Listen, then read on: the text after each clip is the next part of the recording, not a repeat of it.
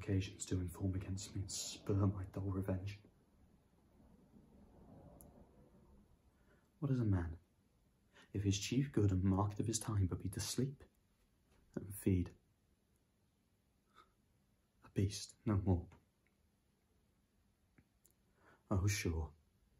He that made us with such large discourse and reason looking before and after gave us not that capability and godlike reason to fust in us unused.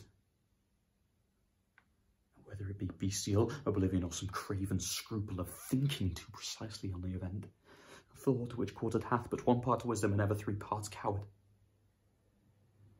I know not why yet I live to say this thing's to do.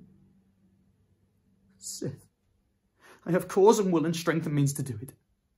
Examples gross as earth exhort me. Witness this army of such mass and charge led by a delicate and tender prince, whose spirit with divine ambition puffed makes mouths of the invisible event, exposing what is mortal and unsure to all that fortune, death and danger dare, even for an eggshell. Rightly to be great is not to stir without great argument, but greatly to find quarrel in a straw when honours are the stake. How stand I then that I have a father killed, a mother stained, excitements of my reason and my blood? And let all sleep. While to my shame I see the imminent death of 20,000 men, that for a fantasy of trick and fame go to their graves like beds.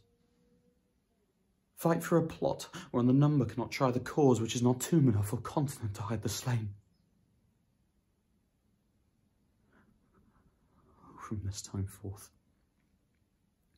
my thoughts be bloody, or be nothing worth